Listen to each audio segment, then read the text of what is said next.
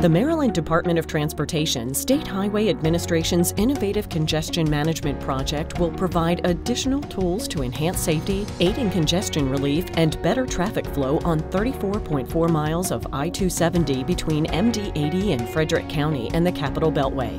Elements of the I-270 Innovative Congestion Management Project include ramp metering, dynamic message signs, and lengthened merge lanes.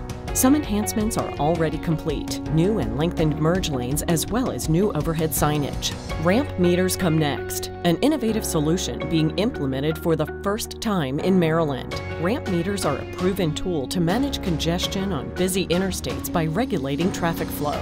The Maryland Department of Transportation State Highway Administration is excited to bring you this new feature. So how does it work? A typical day on I-270 looks like this. Motorists in the right lane must constantly slow and stop to let merging vehicles onto the roadway.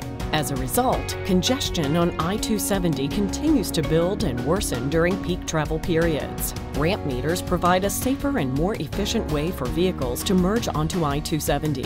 Using traffic sensors and adjusting to real-time travel conditions, the ramp meters act like traffic signals and guide merging vehicles onto I-270.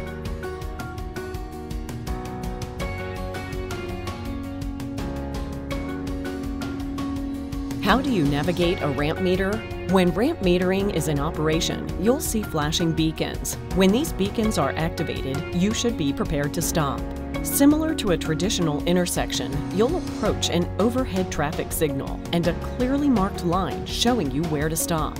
When the signal turns green, proceed on the ramp to merge onto the interstate. You must wait for the signal to turn green before proceeding. The signal will allow one car at a time to go from each lane. With only one car entering I-270 at a time per lane, traffic flow on mainline I-270 improves. Positioned along the I-270 corridor and entrance ramps, traffic detectors will constantly monitor overall traffic conditions.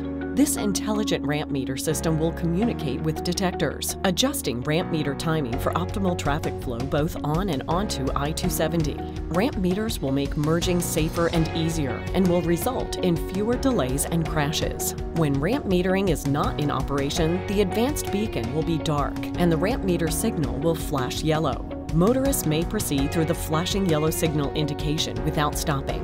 MDOT's mission is to provide safe, sustainable, intelligent transportation solutions to connect our customers to life's opportunities.